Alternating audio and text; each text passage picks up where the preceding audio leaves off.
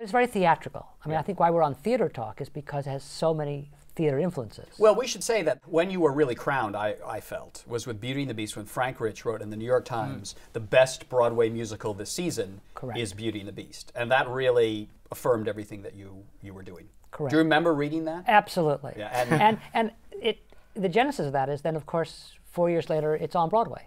Yeah. And it's been running for 13 years. So Frank wrote that about the film. He wrote that about the movie. That's right. He said the best Broadway musical is Beauty and the Beast. This season is Beauty and the Beast. The animated film. It's the animated film. Was it in your mind, because then you went on with Tom Schumacher to run the Disney theatrical and produce Beauty and the Beast, Lion King. Lion King and Aida. And Aida.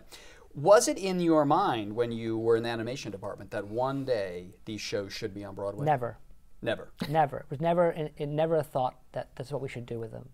It was really Frank Rich's comment that we all went, "Ooh, what a good idea!"